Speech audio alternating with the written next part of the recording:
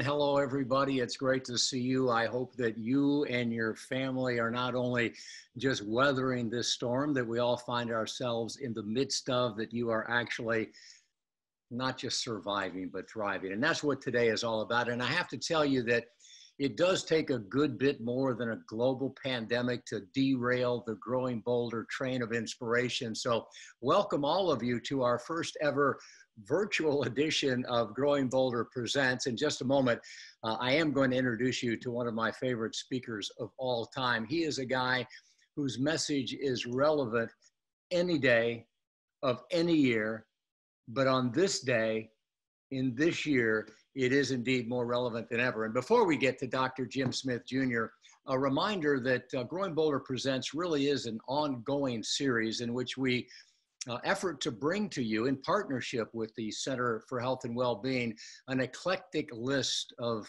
thought leaders, of people who think outside the box, of change makers, of agents of transformation, of which Dr. Jim Smith is. And before we get to him, I talked to Jim the other day and I said, I'm going to play a video before we get started.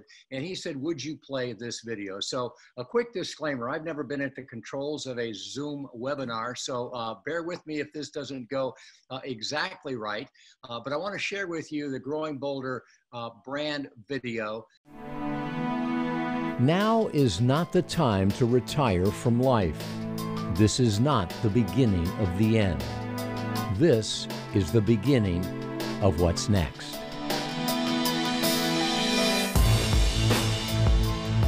We're not made to withdraw from life as we get older. We're made to lean in, to seize each moment, to value every breath. We're made to be bold and to take risk. We're made to help others and protect the weak in our tribes. We are the most creative, fearless, selfless, passionate, compassionate, empathetic animal that has ever walked the face of the earth. We didn't choose to be all that. It chose us. It's in our DNA. It's who we are. It's time we quit suppressing it and start expressing it. Age is not a disease. It's an opportunity, something to be grateful for and not ashamed of. Stop apologizing for growing older and be grateful that you are. The truth and the magic is this: if we can change our belief system about aging, we can change the way we age. But the mind believes, the body embraces. Always believe that the rest of your life can be the best of your life. Don't mourn what's lost. Celebrate what remains. Don't identify with limitation. Embrace possibility. Close your eyes and imagine someone who is 60, 80, or even 100. Now imagine more, a lot more.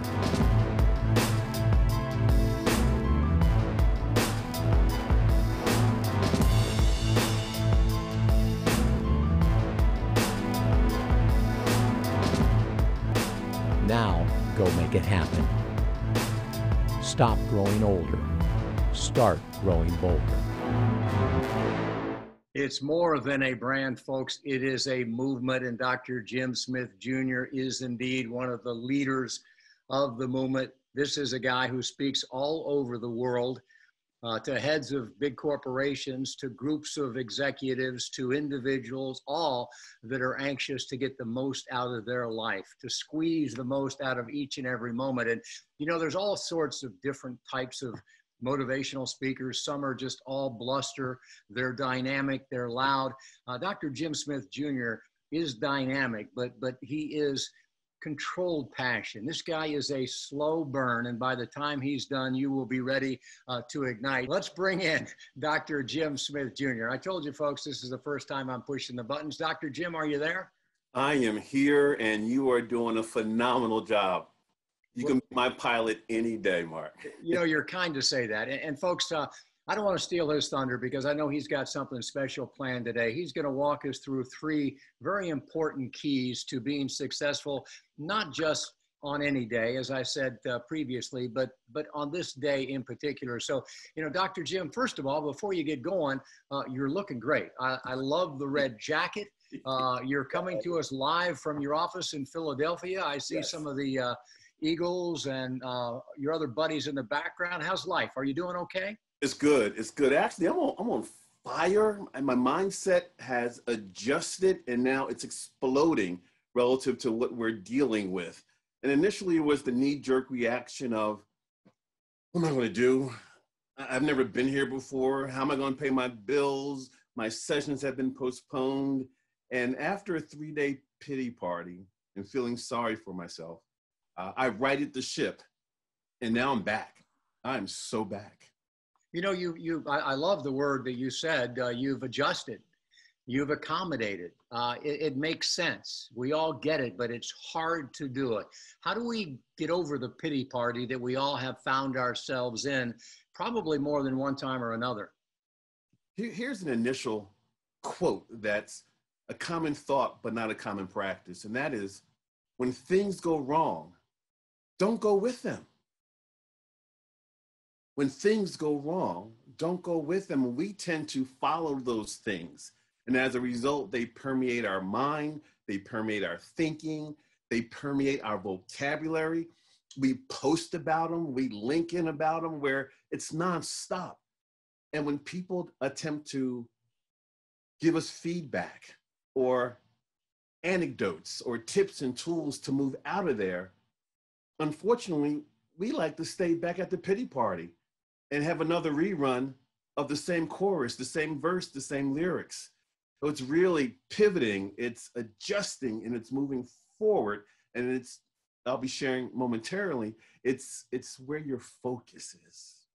You know, it's a great point. And I don't want to make social media any more important than it is, because, you know, I think at times it can be both profound and very, very shallow. But I read something somewhere where it said it really is a good reflection of where any of us are at a particular moment. And I don't know about you, but I've got friends that I would say 95% of everything that they post on social media is negative. You know, Yeah. So-and-so mistreated me. I'm sick of this. I don't know this. And ultimately, you just end up not paying attention to them anymore because it gets very tedious. And I can't help but think that they create some of that. You know, what we think about, we bring about. Yeah, what you focus on grows.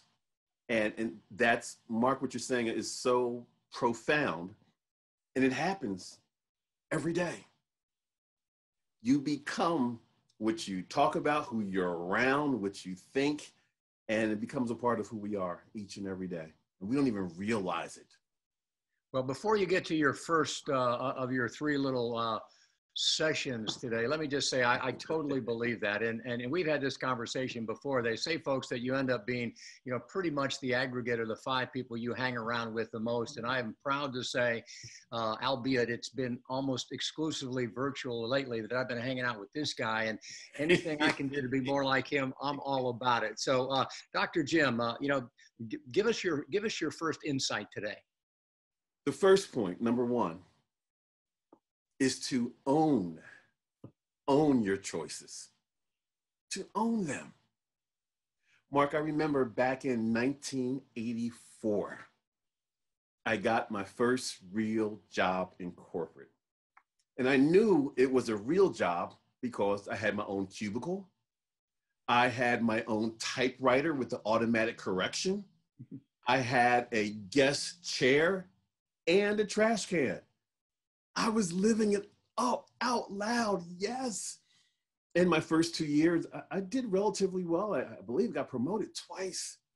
And I'm thinking, I love this corporate shuffle. I'm climbing the ladder. I get in early, I stay late. Things are going real well. Mark, I even went back to school to work on my master's degree. I was living the dream, or so I thought. Year 3, year 4, year 5, no promotions. And I had a conversation with my manager on several occasions, and I got the obligatory, just keep doing what you're doing. Just keep doing what you're doing. But what I was doing wasn't working. Then the mindset started to move into the victim place. I can't believe they're doing this to me. This is so wrong. I'm working hard. I'm coming in early. I'm staying late. I'm helping other people. You name it. The fingers were pointed, the blame game. And Mark, eventually, oh, actually, before I even go there, I knew things were really morbid when every time someone got promoted, seemingly it was on a Friday, and seemingly it rained. Because after the promotion announcement, and at the end of the day, when I got in my car to drive home, I would sit in the car with it running, and the windshield wipers would essentially talk to me. Loser, loser, loser. I remember driving home, furious after another promotion, made a beeline to my wife, told her everything that had happened, and I thought she was going to say, boo, it's going to be okay. She gave me 8 words that changed my mindset in my life about owning my choices. She said, what are you going to do about it? What am I going to do about it? Well, over the course of the next several months and several years, I left my position in marketing, went to human resources training and development, became a trainer, talent developer, helping employees grow and be better in their roles. I left that organization, worked for another one, management development. After 3 years, left that organization, became a vice president of business learning resources. And Mark, I was there for 2 years, and then I left there to be a consultant. And after 3 years as a consultant in 2002, I started my own company. That's how I got here today. Why? Those 8 words. What are you going to do about it? Essentially, she said, own your choices. Stop blaming. Take responsibility. Mark, if we think about our lives are a movie, and we're starring in it. We're the director. We're writing the script, the screenplay. We're living the drama, the love, the action, but we have to own our choices. And as we think about what we're dealing with today, with this virus, these unprecedented times, if we're not owning our choices, our steps, our words, then in essence, we're not even starring in our own movie. But we can't blame Corona. We can't blame management. We can't blame our age. We can't blame our spouse. We are starring in that movie, owning our choices. And Mark, when I look in the mirror, I see myself, but you know what else I see when I look in the mirror? I see my choices. I see my choices. My encouragement, tip number 1, beginning today and in the future, if you want to continue to grow through life and not just go through life, if you want to live and not exist, own your choices. You know, I love that, Jim. And, you know, in a real way, there's so much that's interesting in addition to tragic about this pandemic, because I think in a real way, it is kind of a microcosm of aging, if you will. Yeah. Even younger people are understanding, you know, what has to happen as we age, because you're so right. We have to learn to accommodate to loss. We have to learn to adjust to loss. We have to learn to ignore all of the naysayers out there. So, you know, we're all getting a valuable lesson right now, folks, no matter whether you're 20 or 40 or 80, in what it takes to age successfully. And that is to ask yourself, what are you going to do about it? What are you going to do? Mark, I failed to say it, but if you can call up that quote, if you can, great. But it's how we finished. I thought it'd be a great way to finish that first point. Yeah, you bet. Give me just 1 second and I'm going to. Choices Are the Hinges of Destiny by Edwin Markham. And, you know, I love that, Jim. I want to hear what it means to you. I hadn't heard this quote until you shared it with me, but, you know, choices are the minute by minute things that happen in the course of a day. And to let us know that is what our destiny hinges on is pretty powerful. It reinforces to me everything as it relates to where we're going in life. Hinge, our future, our destiny, our dreams hinge on the choices that we make. Understand the difference between choices and mistakes. A lot of people are inclined when something goes wrong to say, I made a mistake. I made a mistake. Well, you did something before you made the mistake. You made a poor choice. Very seldom do you hear people say, I made a poor choice. I made a bad choice. But by saying I made a mistake, that lessens the culpability or the responsibility in what happened. I think if we start saying I made poor choices more often, we'll stop making those poor choices and stop making those mistakes. I love that. And let me just add this, and I hope you agree with it. We can't be afraid to make poor choices. We have to learn to make good choices, but sometimes making poor choices is the way that we learn to make good choices. The worst thing that we can do is to seize up and be afraid to choose at all. Yes. All right. Like I said, when I look in the mirror, I see my choices. And I'm looking behind you before we get to point number 2, and I see the No Excuses Guide to Success. That book back there, folks, by the way, won a NAACP Image Award a few years back. So he's not only a great speaker, he's a great author. All right, Dr. Jim, point number 2. Let's get on with that one. Point number 2, I learned the phrase from one of my mentors, Mike Jones, and it's FOTO, which stands for focus on the outcome. And I added, expect success. Focus on the outcome and expect success. Now, Mark, with this virus thing that's going on, people are operating differently. Stores are operating differently. And many of the stores I go in to buy my groceries have a limit on the number of items you can buy in that category. Well, my little guy loves flax milk. Now, he drinks his water, he drinks his juice, but he loves flax milk. A couple weeks ago, I was out shopping, went to the Wegmans, went to load the cart up with flax milk, and the sign read, 2 per person. Like, 2 will get me through the weekend. Are you kidding me?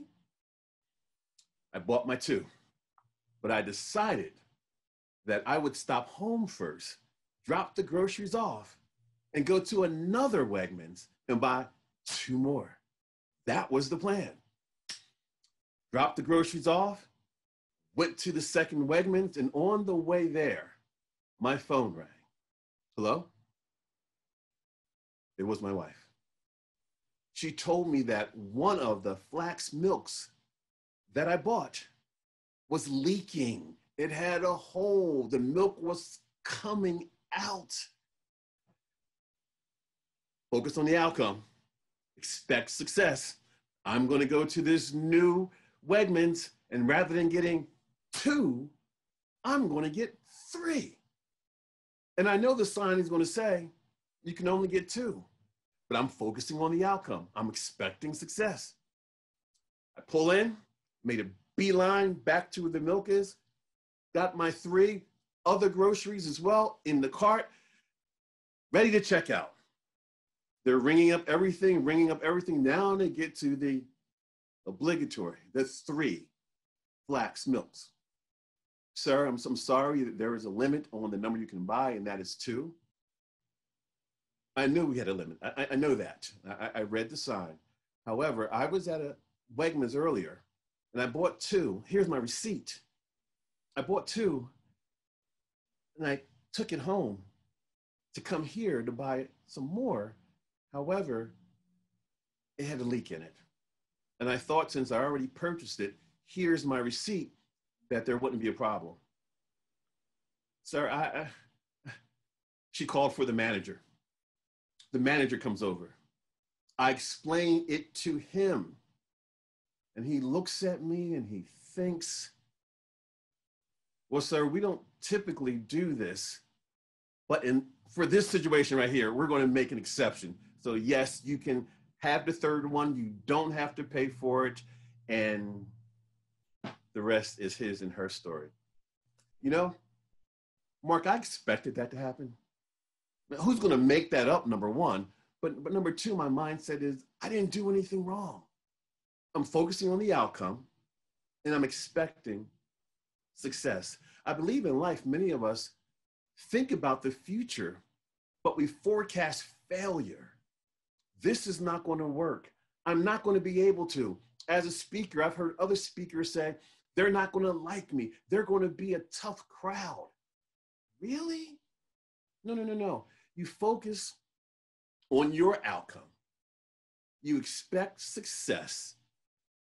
And I believe that when you take that jump, the universe moves up to catch you or to go with you. Mark, real quick, I'm reminded about my brother went to grad school, and part of his grad school was to attend, part of the grad school was to study 9 months in France. My mother was somewhat apprehensive because we didn't have the money to send him or get housing. His student loans hadn't come in. And I'm thinking, no, go, focus on the outcome, get that degree, go, go, go. My mother said, no, no, no, we don't have the money. This is what happened. He went. And when he got there, to start looking for apartments, the first apartment he found, the guy came downstairs, opened the door, they start talking. The guy, born and raised in Philadelphia, actually 2 blocks from where we grew up. He said my brother can come in, live rent-free until his student loans came in. Everything worked out. The loans came in. He graduated on time. He focused on the outcome. We expected success. And I believe that mindset works today, tomorrow, and in the future. I think we have a powerful quote that reinforces that concept of focusing on the outcome, expecting success. Nelson Mandela once said, "It always seems impossible until it is done." Amen. If we look at every little step that it takes to get something done, most of us wouldn't even begin to attempt it. I agree, Jim. Always seems hard. We're not going to be able to do it. Even right now, as we think about COVID, people, Mark, are saying, I want things to go back to the way they were. I can't wait till it gets back to the way it used to be. I have news. It's not. That's over. This new normal that we're living in that changes every day is what we're going to be dealing with for the foreseeable future. Learn how to embrace uncertainty, embrace ambiguity. This is a new normal and it's changing. So focus on the outcome or your outcome. And while you're focusing, expect success.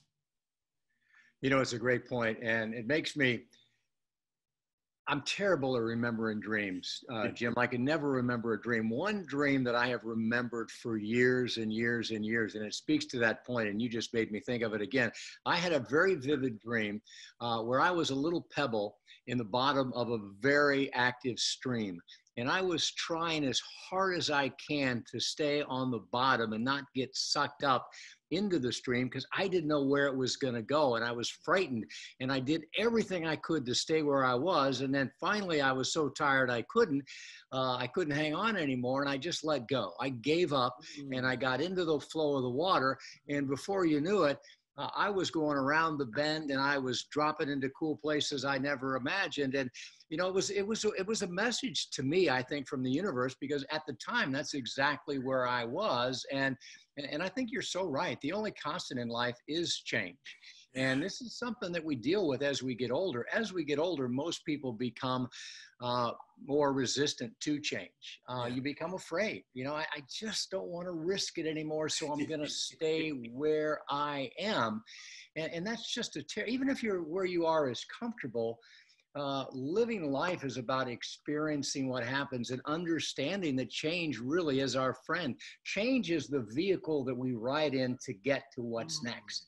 And if you aren't willing to do that, you're never going to experience what's next. You're only going to be able to remember what you used to have. Growing bolder on fire. Yes. What does change and breathing have in common? If you're not doing either, you're probably dead. Amen. Simple as that. You're on fire, Mark. You're on fire. We go on forever, but we are going to move on to point number 3. And I know you got another good one for us. Point number 3 is to show up as the gift. Show up as the gift. What are you talking about, Jeff? And this is every day. This is not just on occasion. I was watching, actually, I was on YouTube, and I was going through music, and I saw a video that featured Tom Petty, Steve Winwood, other musicians, including Prince. They were on the stage and they were jamming it out, but Prince was on the side. You really couldn't see him. The spotlight wasn't on him. The spotlight was on the others, and they're jamming. And all of a sudden, it was Prince's turn to come into the middle. And what happened next was amazing, unbelievable, phenomenal, where Prince and that guitar became one. And he became the gift that not only he gave his fellow musicians, but the people in the audience as well. And that resonates with me because in life, as speakers, many of us show up and throw up content. Really? We're sometimes just happy to be there. Whether we're an introvert or we're laid back, we each have gifts in life. And I'm encouraging you as you grow bolder to bring that gift as you everywhere you go. And you know what it is. And sometimes we're apprehensive to bring it out because we worry about how people will receive it. Don't you know that someone's opinion of you does not have to become your reality? Bring your gift. Remember a few years ago, I was talking to my good friend, Mike, and Mike, like me, is a trainer and speaker and leadership consultant. And for whatever reason, during lunch, we start talking about our interests outside of speaking. I asked Mike, when you're not in front of people traveling, what do you do?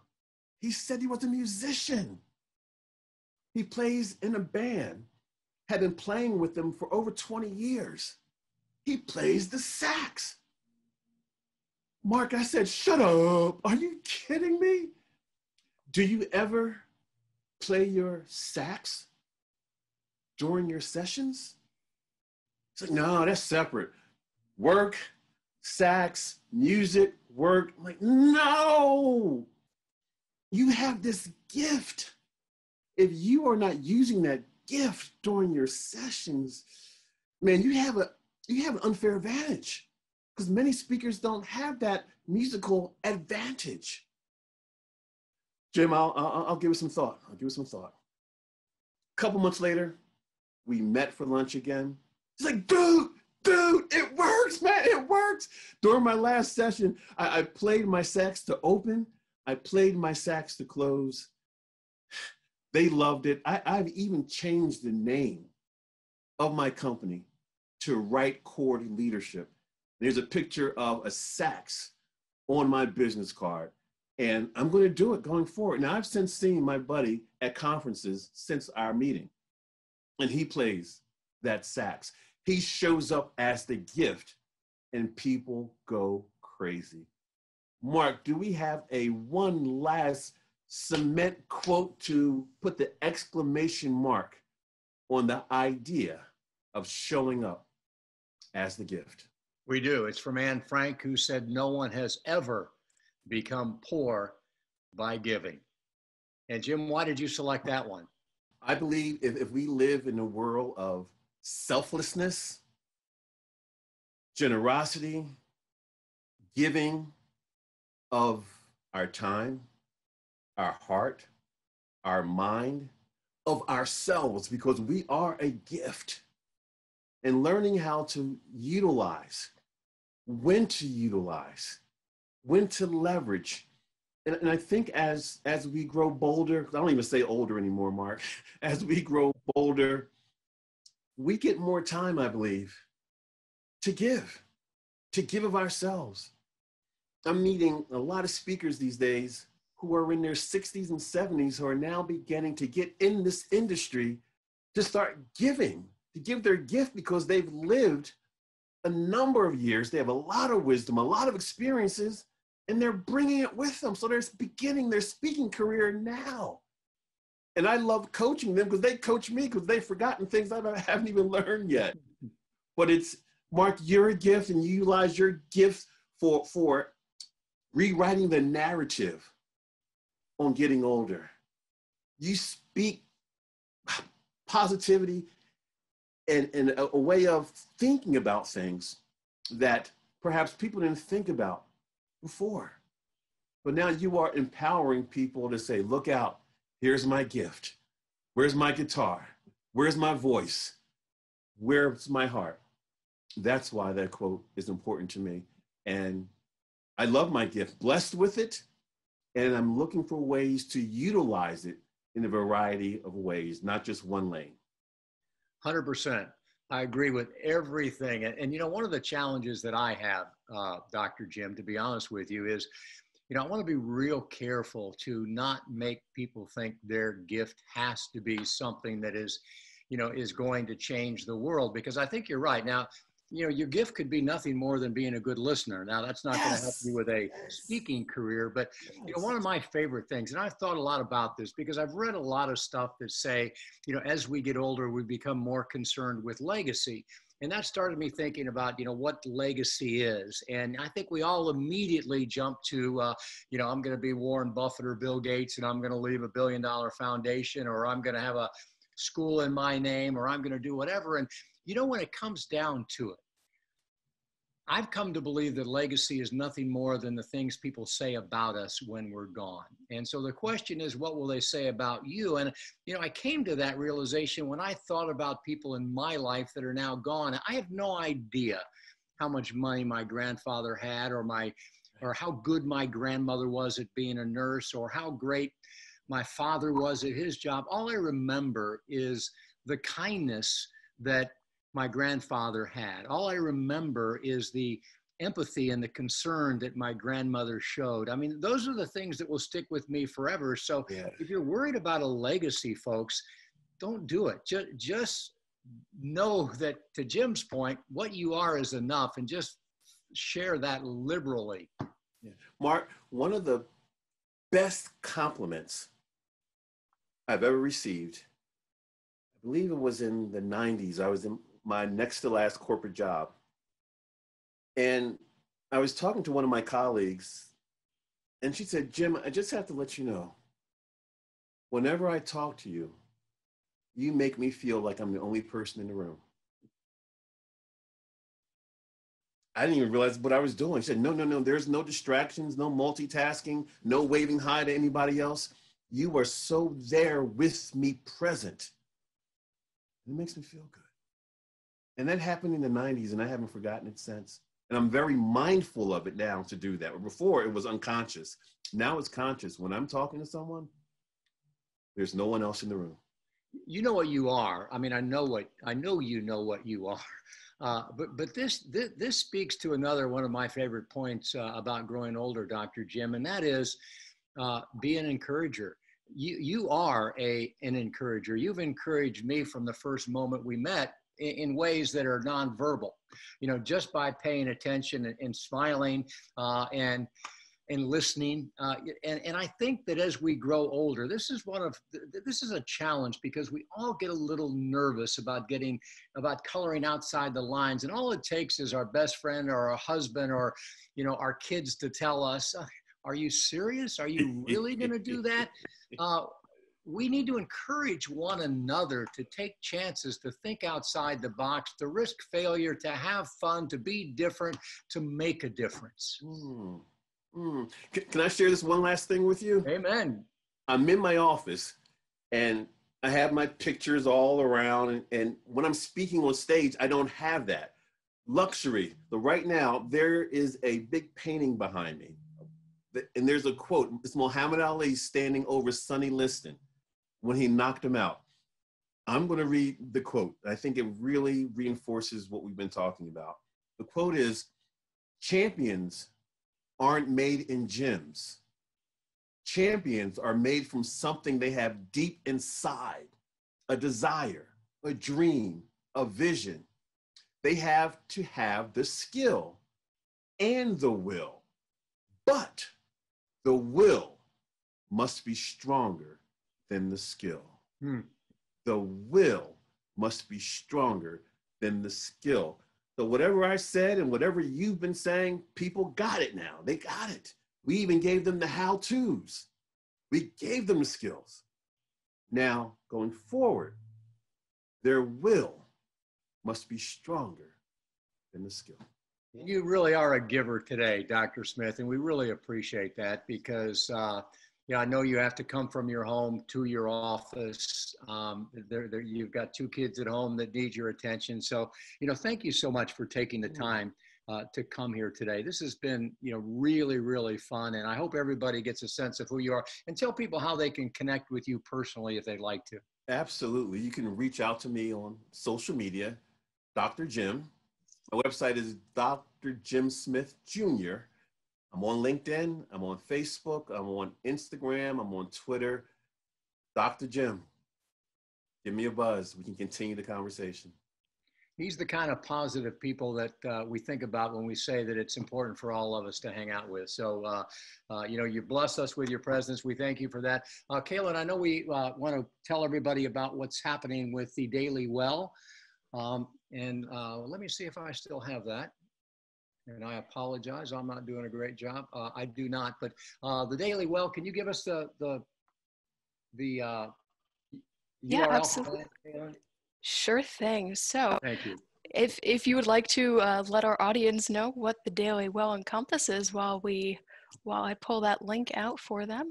Sure. The Daily Well is a great online communication that's been put together by the Center for Health and Wellbeing in Growing Boulder. And it really is just a cool aggregation of all sorts of different things to help you, continue to move forward, continue to learn, continue to grow, continue to socialize, during the pandemic. You look behind Kaylin and you see the empty Center for Health and Wellbeing, which is just a beautiful, phenomenal building. And, this is just an effort to try to keep everybody connected to the great resources and the great people that are there. And we just cannot wait to open it back up. I think just over Kaylin's left shoulder, you can see the Growing Boulder studio. Those little accordion looking things are lights coming down from the ceiling. So we're anxious to get back there, and the Daily Well is just kind of the Center for Health and Wellbeing's gift to all of you out there to help you stay connected with your community. How's that, Kaylin? Perfect, as always. And of course, the Center for Health and Wellbeing's Facebook page is following immediately after. Don't forget to join us there if you haven't already. We do have another question from Mary Lou. She said, I could push this down all day and go on and do what I can do, but I have frequent and sometimes terrifying bad dreams and nightmares. I'm aware it is the result of negative thoughts still running in my background, but how do I maintain enough positivity to sleep? Thank you, Mary Lou. My knee-jerk reaction is the 2 words, primacy and recency. Adults tend to remember the first thing they do and the last thing they do, or the first thing they listen to, or the last thing they listen to. How many times have you heard a song in the morning and sang that song throughout the entire day? I would make sure the last thing you listen to, the last thing you watch, the last thing you read, or the last person you talk to has a positive message. That's what I do. Even listening to Piano by Candlelight, nice soothing music. I've been sleeping to that a lot lately. But I want to enter my evening not having to think hard, not having to focus hard, just to calm down very gracefully and easily and very positively. So again, what you put in the very last hour, last minute, what you put in here, here, and here is extremely important. And as you're working up to that, stop giving your power away to fear. Fear doesn't know more about what you're going to do in the future than you do. We give our power away to it. Maintain and keep your power. Amen. And if you can, exercise. It's more difficult than ever right now, but that's, one of the best thing help you. And I know this won't help you get to sleep, but it might make you feel better that you're not alone. There's a very real thing called COVID-induced insomnia. And it's generated by stress. It's the stress that we are all feeling right now. So I think Dr. Jim's techniques are great to reduce the stress, and exercise if you can. This has been really a whole lot of fun. I so much appreciate it. I think all of us, each and every one of us are looking for a path forward, a philosophy that we can embody. And we believe that Growing Bolder is that philosophy for everyone. It's a reason to believe that the rest of our lives can, in fact, be the best of our lives. And it's difficult for many of us to believe that, because we do live in this ageist culture that is pounding us every day with these negative images that tell us what's not possible. So if you get anything out of today, hang out with smart people, figure out how you can control your life, keep moving forward, because we think that Growing Bolder can be the reason to believe that more is possible. Meet new people, try new things, have new experiences, not be afraid to fail, learn new things. It's never too late to make the rest of your life the best of your life. And with that, I will invite you to join us for our next Growing Bolder Presents. I don't know, Kaylin, it's looking like it might be another virtual edition in the next 30 days. But after that, hopefully we'll be able to have some nice socially distanced meetings in the Center for Health and Wellbeing. Dr. Jim, you got a final word for us? Yes, and because you called me before and got my voicemail reading, and it says, you'll always get what you've always gotten until you become the person you've never been. Now go be that person. That's my thought. Amen. God bless you, brother. Thank you. Love you. Thank you very much. And thank all of you for joining us. Please be well, take care of yourself and your family, and we'll hope to see you in person before too long.